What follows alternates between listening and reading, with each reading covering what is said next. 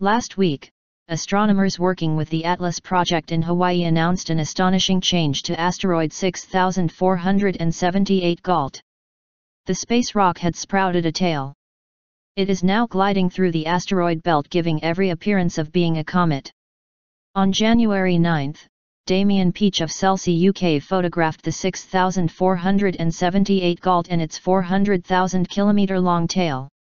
This is a 60-minute sequence of images, which I captured using a 20-inch telescope, says Peach. What happened to 6478 Gault?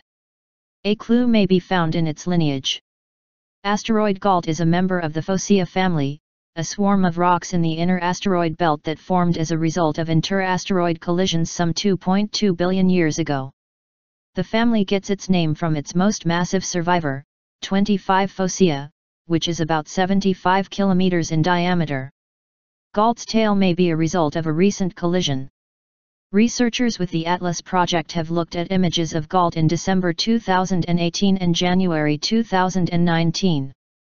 Extrapolating its appearance backwards in time, they suggest that Gault hit another object in the asteroid belt in November 2018.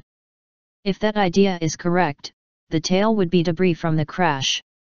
Asteroid Gault was discovered in 1988 by the famous astronomer couple Carolyn and Eugene Shoemaker at the Palomar Observatory in California. For the next 30 years, the 4 km wide space rock did little to attract attention. Now, astronomers around the world are eagerly monitoring 6478 Gault to see what happens next. Stay tuned.